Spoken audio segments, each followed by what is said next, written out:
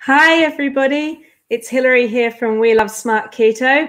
Great to see you. And today we're going back to basics and talking about keto and the basics, the basic requirements, the basic approach for keto. So we've got a whole bunch of new members, and I think it's a really good time to be talking about that. So give me a like or a hi or a wave to let me know you're watching. If you just put a 1 in the comments, I'll know that you're watching it live.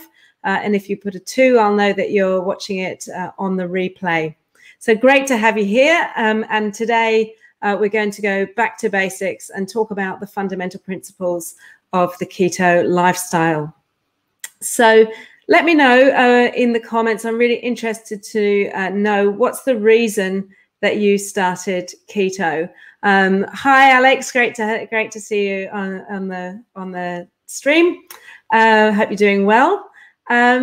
So we're going to just go back to the basics, and I'm sure that some of you who've been members of the group for quite a while will know all these fundamental principles very well. But it's important to always go back to the basics and just to remind ourselves, because we can tend to drift a little way away from them. I mean, if you look at sort of the great dancers, you know, they always go back to the basic steps, the basic movements. You know, someone like Darcy Bustle's a wonderful ballet dancer from the UK, or Rudolf Nureyev, for example. Martha Washington. They would always go back very much to the basics and go back and do that fundamental practice. So yes, what's the reason that you're doing keto? What's the main reason? So for Alex, it's to get her A1C, so her long-term marker, under control. And similarly, that's why I started, was really to manage my weight and also to improve my immunity, because keto will do that. Keto lifestyle will definitely help with that in a very short amount of time, as well as to manage my weight and keep my blood health markers really on track. That was my main reasons for starting. So I'm really interested in what your reasons are. So let's just talk quickly about the benefits of keto. One of the benefits of keto is obviously if we're wanting to lose weight, so it's pretty effective for that. It's very effective for that. But probably the most shortest term impact of it is to really improve our metabolic health. And our metabolic health markers is things like our fasting glucose. So what's our glucose level, our sugar level in our blood when we wake up in the morning? What's our A1C? And you go, what on earth is my A1C? So your A1C is basically an indicator of your average level of glucose in your blood over a 3-month period. So it's sort of a long-term marker. It's kind of like a protein buildup on your red blood cells. It's called an A1C, and that's a measure of that. The other one is your waist measurement. So for women, I think that's for women who are not BAME, so who are not Black, Asian, or of ethnic extraction. That is, I think, I'm going to get it wrong, 88 centimeters round the waist. And if you are sort of a South Asian or BAME extraction, then it's a bit lower. I think it's 80 centimeters. It's just sort of a different morphology. And so there's sort of a number of key markers. Those are 3 of them. I'm not going to go into all of them. I've been through them before, and I can do it again another day. So let's just talk about what keto is and what it isn't. So fundamentally, there's a lot of benefits around keto. It will also reduce our inflammation, and that's and inflammation is low inflammation is one of the key things that helps us to respond if we pick up a bug or whatever, that will really help us. So let's talk about the fundamental principle of keto. Well, the key principle of keto is that what we're wanting to do is to keep the hormone level in our body, insulin, to keep that low. Now, why do we want to keep that low? Well, the principal reason we want to keep that low is that the main thing, it does a lot of things, but the main thing that insulin does is it says, hey, you've got some glucose in your bloodstream. There's too much in there. Let's stuff it in the fat cells. That's what it needs to do. All your says, off you go, glucose into the fat cells. We're going to store you for a rainy day. And what can happen over time is if you've got too much glucose in your blood persistently, is that insulin response can break down, and your body becomes resistant to responding to insulin, perhaps because your fat cells are already full, and you're no longer able to respond. And eventually it'll do things like you'll become more overweight, and all because your insulin levels go, we need to be higher. With the blood glucose isn't going into the fat cells, so we need to up the amount of insulin we've got. And so that it's just a vicious cycle, and so you can't actually then get your insulin low enough to allow the fat to come out of the cells. You get elevated glucose in your blood, and that will then start to cause some corrosion in your blood vessels. So it can potentially lead to heart issues. So not great. So the key thing that we're trying to do with the keto lifestyle is keep our insulin levels low, and then what that will do is eventually, if it will allow the fat to come out of the fat cells, and we'll start to burn the fat in our fat cells as an energy, and will then break down into ketones in our bloodstream. So that's what we're really aiming to do. So first of all, we're trying not to eat too much glucose, try and make that as minimal as possible. Not trying to eat any starchy foods, any sugary foods, so that we're not adding more sugar to the system. Then our liver will then also, very clever, will actually make its own glucose as well out of proteins and things that we have in our body. So, and then once that's depleted, and because it's only got a limited amount that it can make, then it goes, oh my goodness, what else am I going to get? Where am I going to get my energy from? I need some energy, particularly our brain needs a lot of energy.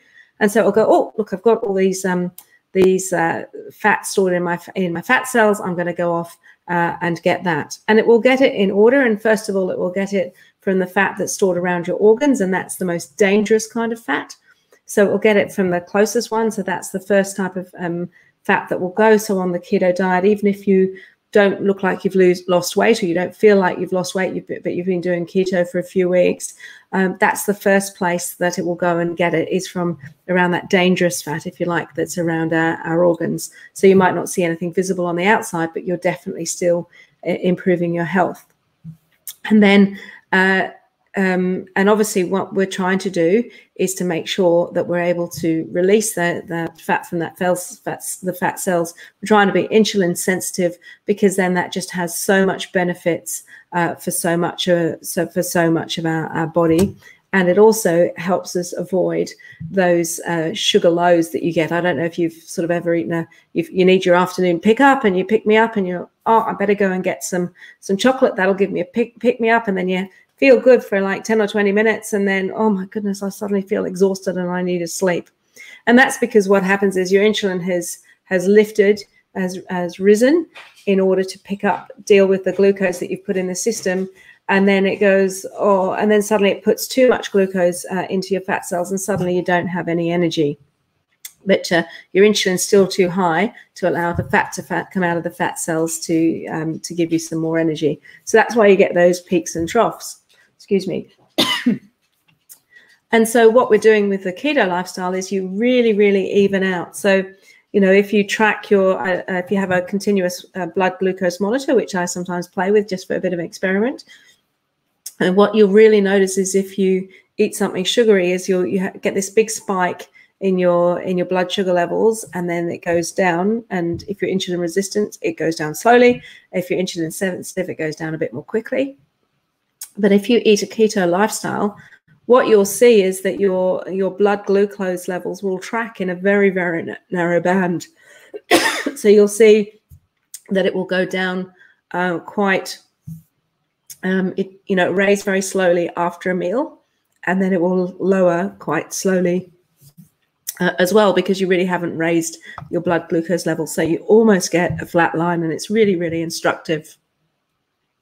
So, excuse me, I've got a little frog in my throat today, and I forgot to bring any water.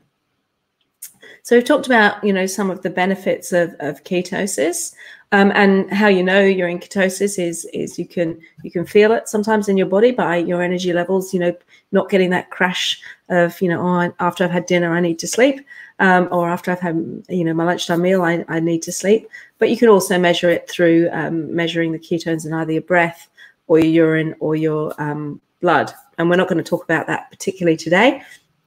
And what I really, and we've got some other posts and information about that.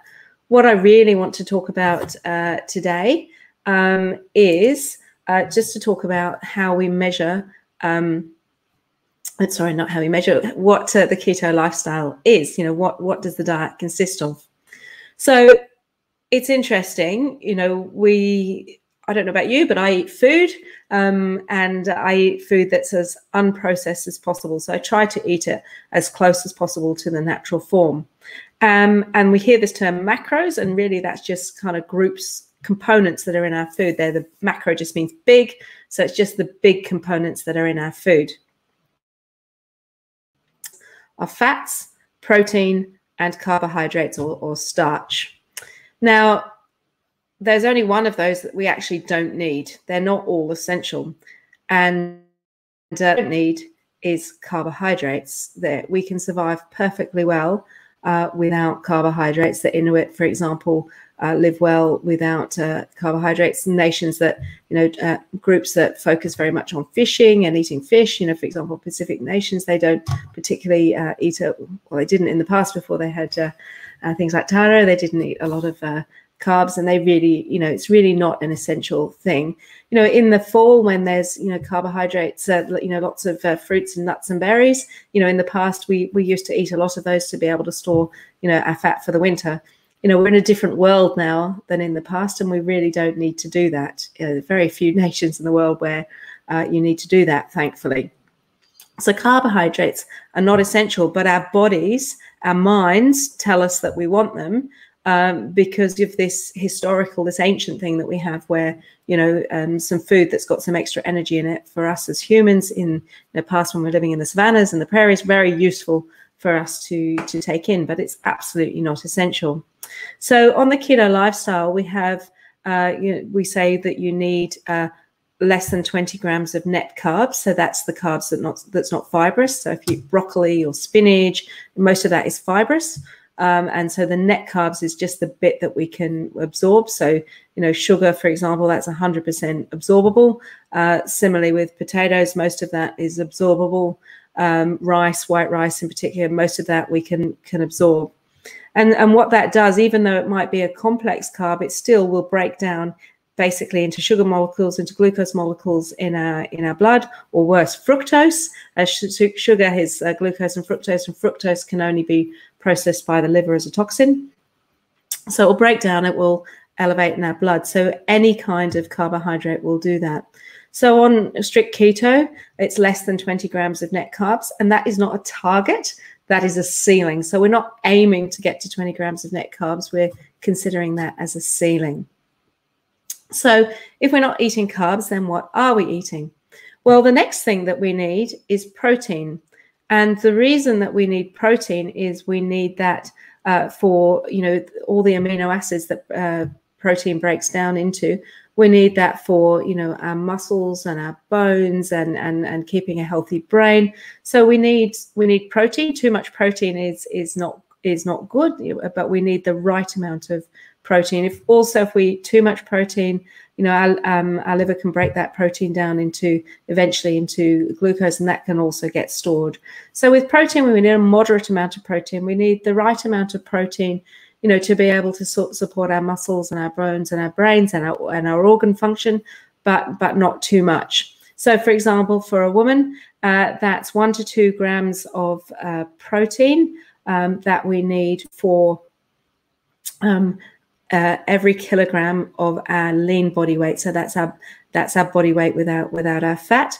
So if you're 5'1", for example, and you weigh 48 kilos, I'm sorry, I don't have that in pounds in my head, but you need about 90 grams of protein a day, which is about 150 grams. So what's that? So that's 6 ounces of if somebody knows the conversion and could pop it in the chat, I'd really appreciate that.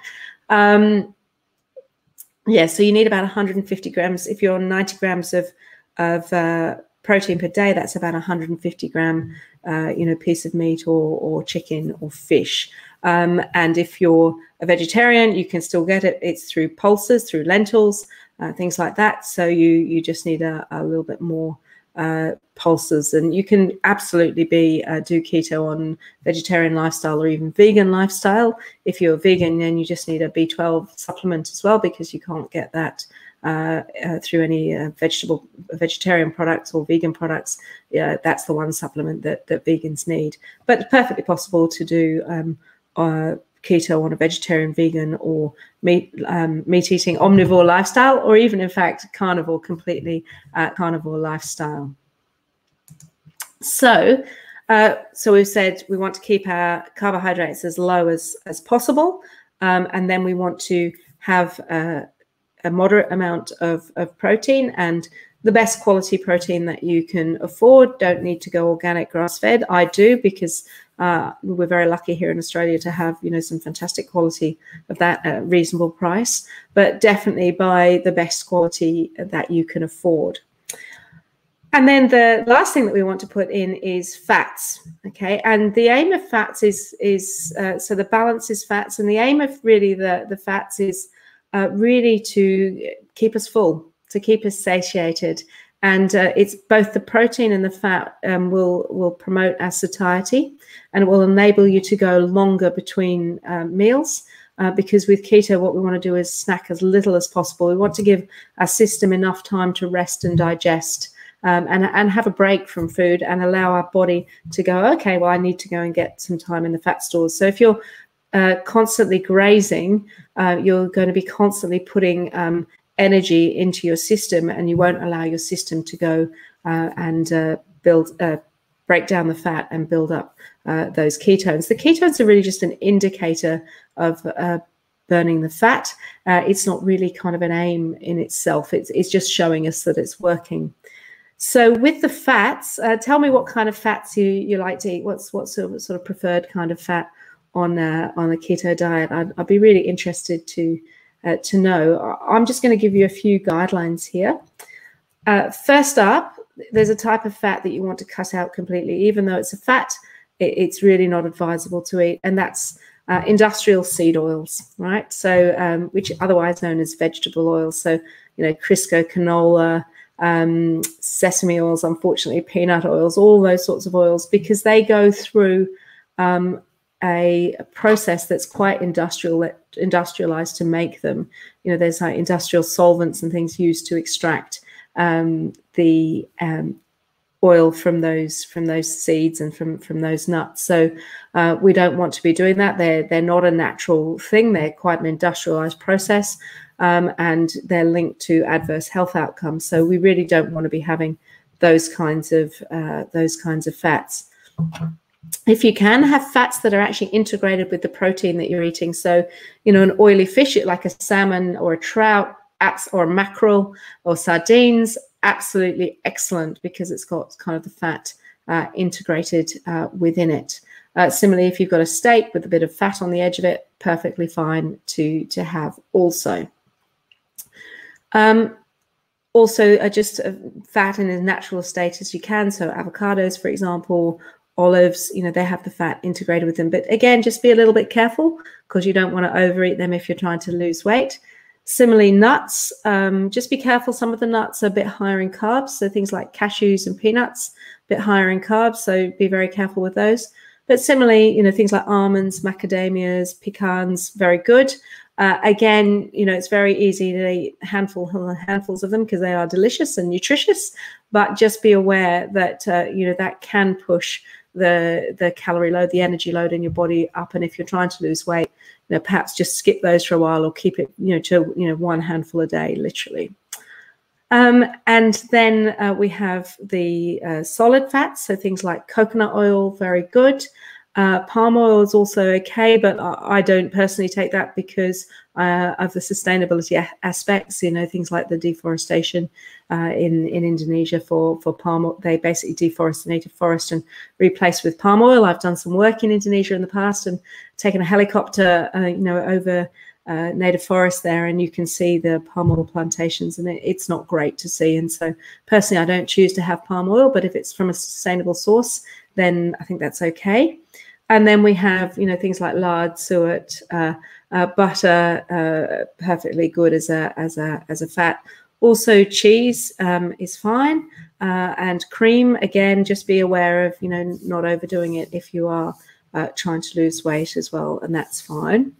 And then in terms of liquid fats, then really stick as much as you can to the monounsaturated liquid fats. So that's olive oil, especially extra virgin olive oil, because the less aromatic ones have been pressed a number of times, and it's sort of the dregs of the pressing. And so the more times you have to process it, the more industrialized it is, if you like. I do use a light olive oil when I'm making mayonnaise, just because I don't like the strong taste of extra virgin olive oil in mayonnaise.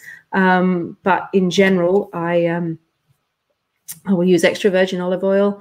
I'll also use macadamia oil when I'm frying things, because it's got a very high smoking point. Avocado oil is also very good for cooking with. And I believe safflower oil is also sort of a healthy oil to have, a monounsaturated oil to have as well. So just be, very, very mindful of what we're having. So, for example, a good lunch would be, a piece of fish with a side salad dressed with extra virgin olive oil, or if you want something warm, maybe some tossed spinach, tossed broccoli.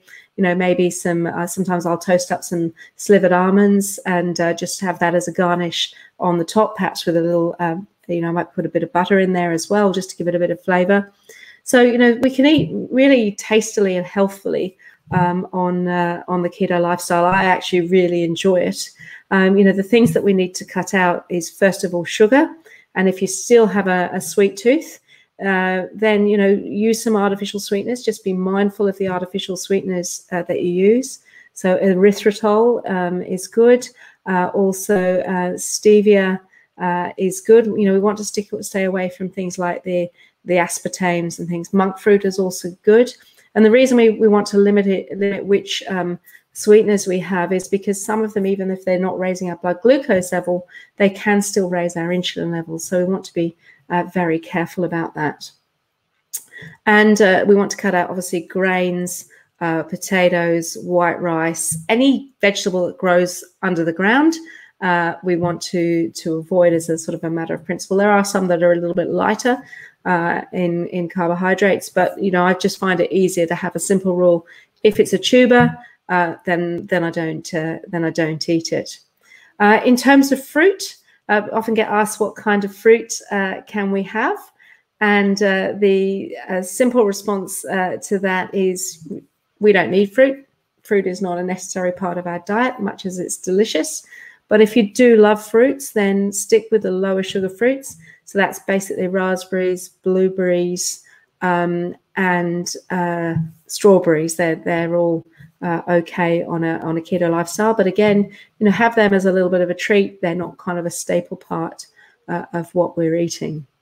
Things like so that's a helpful thing to be aware. So green leafy vegetables, fantastic. So always in my cupboard I've got broccoli, cabbage, spinach. I love a really nice coleslaw with I'll make it with some garlic salt, some mayonnaise that I make myself, because the ones off the shelf pretty much have industrial seed oil. So I always make my own mayonnaise, and some cabbage, and I might just perhaps put some sesame seeds, toasted sesame seeds or something through it, toss it through, with a piece of fish. Just a really delicious meal. So there's some suggestions around, some talk about what the keto lifestyle is. People sometimes really make it complicated. It's not really that complicated. What we want to do, is eat things that are as close to nature as possible. Cut out the carbohydrates, cut out the industrial seed oils. And, sometimes people say, well, I need a menu plan of exactly what I need to eat. I think, culturally, we all have different cultures. We all come from different backgrounds, different sort of traditions in our families about what we like to eat. What you like to eat might not be what I like to eat. And so, what I prefer to do is to give us a set of principles and a set of choices about the way that we want to do the keto lifestyle. So we're going to finish up in a minute. I'm really interested in what your insights are into the keto lifestyle, what are the things that I've talked about today? What's something, a distinction, something that you'd forgotten, or perhaps a sort of an additional distinction that you've made today around the keto lifestyle. And I always do call it a lifestyle because I don't think it's a diet. I think it's a way of eating for life. And there are a few more things to it than just eating. There's, relaxation, there's sleep, there's also potentially fasting if you choose to do that. There's a number of components to it. But obviously the fundamental part and the thing that moves the needle the most for everybody is the nutrition of it. And so it's really, so I like to call it a lifestyle rather than a diet, because it's a whole philosophy of the way that we choose to live. And I believe that once you're on it, you can do it for life. And there's no reason not. There are plenty of choices. And I think actually that the world around us is changing, and what was previously seen as a little bit off the mainstream is now seen really as mainstream. So I hope you find that useful. There are a couple of questions that we've had that I just want to answer. So hopefully, Addie, maybe you can just put in links to the people who've asked these questions. The first one is Atkins considered keto? Well, Atkins is really from the 1970s and is very much keto. The original Atkins is very much keto. Absolutely. It was regarded as a diet that was a little bit on the fringe, or very much on the fringe at the time that it was brought in. I think one of the reasons it never really became mainstream is because Dr. Atkins never allowed scientists to come in and do the research on the back of, his clinical experience in New York. And I think he was a bit of an ornery character by all accounts. So yes, Atkins is most definitely keto. What is less keto is the new Atkins diet, because they've added in a bit more carb, and it's a bit more carbohydrates, not so pure as in terms of keto, but definitely the original Atkins is. If you're talking about the Atkins products that you can buy off the shelf, my view is that we need to stay away as much as we can from processed food. So if it has 5 or more ingredients in it and you don't recognize some of those ingredients, then don't buy it, would be my recommendation.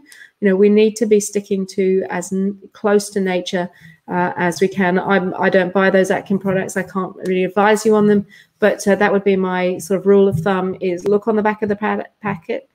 Has it got 5 or fewer ingredients?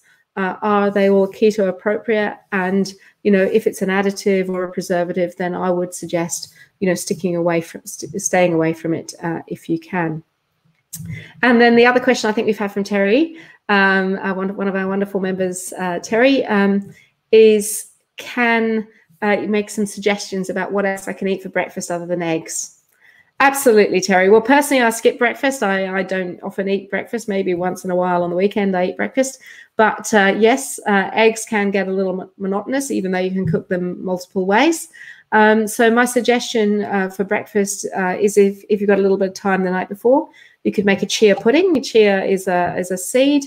You need to soak it, and you could soak it in almond milk, for example, with a bit of flavoring. You might want to put a bit of artificial sweetener in it if you like like it a little bit sweet. You can add some cocoa to it, make it a chocolate chia pudding. There are plenty of recipes, and we might post some in the group. And that'll make a nice sort of pudding for you in the morning. And some coconut chips, for example, coconut flakes on top. I also like, in my chia pudding I often put a bit of mesquite, which is it's a South American powder, and it has a really nice flavor to it. And then you can also, I might put cacao nibs, for example, on top of it, some coconut, maybe a handful of toasted seeds, for example. And that's a bit of a wonderful and different breakfast. And perhaps if you're feeling like berries, a handful of raspberries, for example. I might sometimes just make a raspberry compote, which is just basically raspberries just put them on the stove and allow, perhaps with a little bit of water, and just allow them to stew down just for maybe 6 minutes, and then pop it through a sieve so you haven't got any seeds. And that's a really nice kind of syrup without any sugar in it that you can put also on your chia pudding. So that would also be my suggestion. My other Favorite breakfast is some smoked salmon with some avocado and cherry tomatoes. And sometimes I might put microherbs on that if I can get them in the supermarket, because they always die when I grow them. Or some sprouted seeds, for example. Just that and that's a bit of a nice combo as well. So almost like a sort of a salady kind of breakfast would also be my suggestion. But I do try and stick away from breakfast so that I'm doing sort of, as a basic, doing a 16-hour non-eating phase during my day. So I hope that's some good suggestions for you. It's really great to have you guys here in the group. As I said, we've had quite a lot of new members recently, so absolutely lovely to have you here. Very much welcome. And I hope that's useful for you. And let me know any comments that you have in the group. Please keep posting your questions, and we'll see you soon. Bye.